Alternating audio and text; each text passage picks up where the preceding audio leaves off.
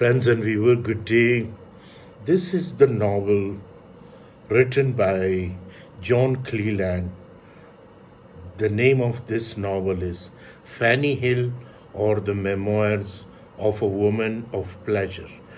This novel, friends, I got this novel after a very hard efforts.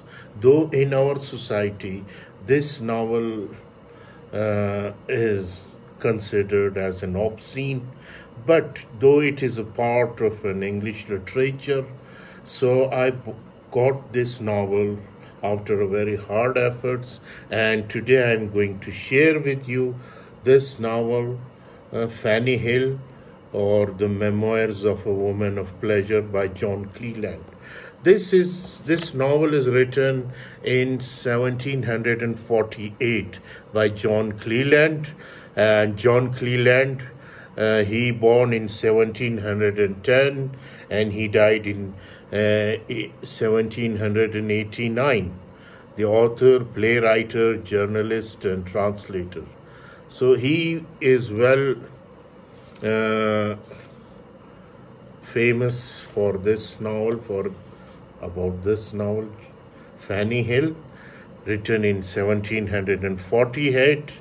Fanny Hill, or the Memoir of a Woman of Pleasure, is an erotic novel by John Cleland, an 18th century British author known for his eroticisms.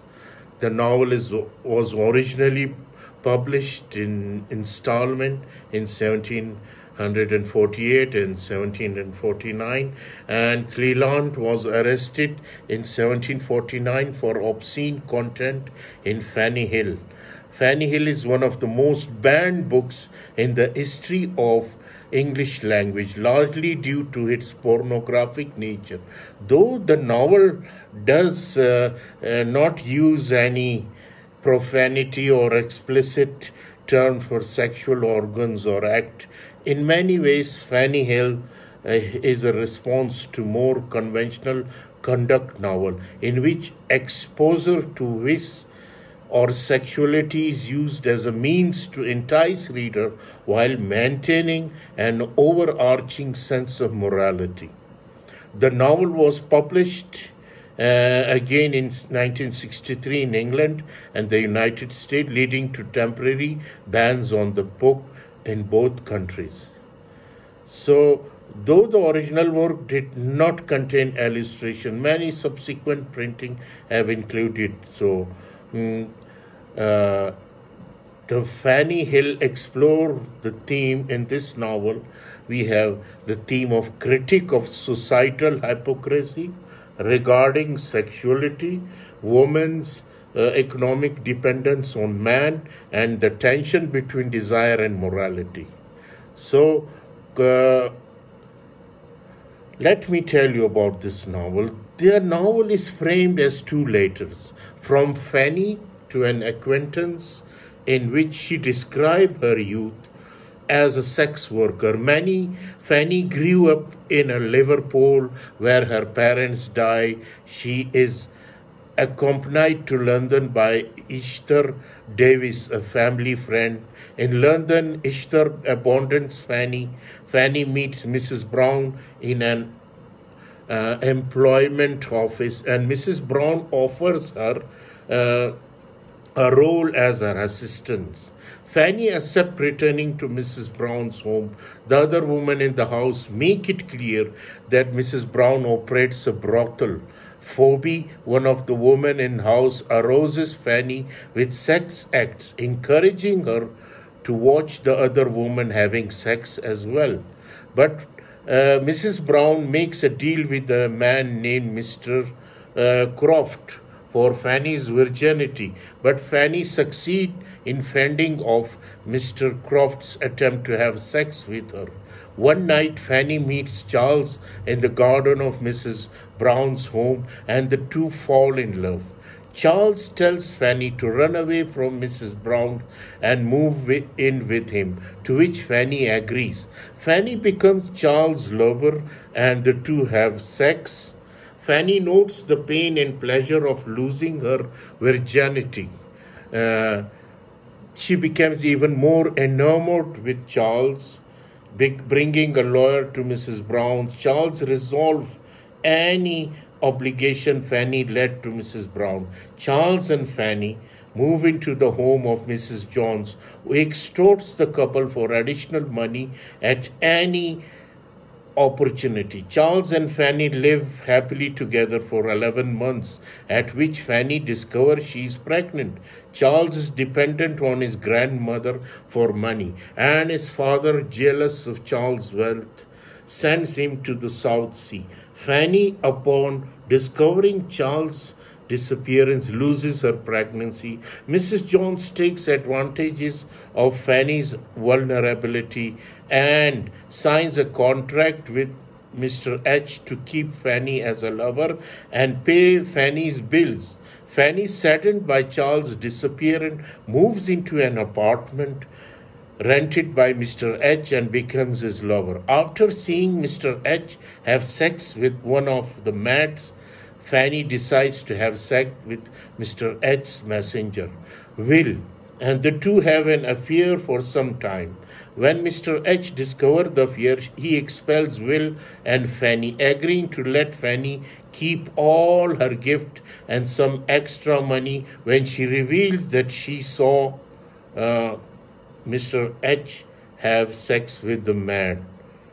Fanny finds Mrs. Cole, who operates a brothel, and becomes a new member of Mrs. Cole's home. At Mrs. Cole's, Fanny meets Louisa, Emily, and Harriet, who are all sex workers around Fanny's age. Louisa tells Fanny that she has always been sexually active, recounting how she lost her virginity at 13.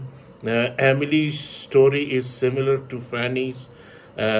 She left home as a teenager, meeting a man on the road with whom she maintained a sexual relation for a while. Harriet, however, was sexually assaulted by a man with whom she had a brief affair. After each of these instances, the woman explained that they began working as sex workers. In Mrs. Cole's home, as an initiation to Mrs. Cole's home, she invites 4 men to the house, and Fanny, Louisa, Emily, and Harriet takes turns having sex with their partner in front of each other. Fanny works exclusively with one of the partner for a while, but he leaves her for another woman in Ireland. While Harriet leaves Mrs. Cole's home to live with her own partner, Emily leaves shortly after to move back in with her parents.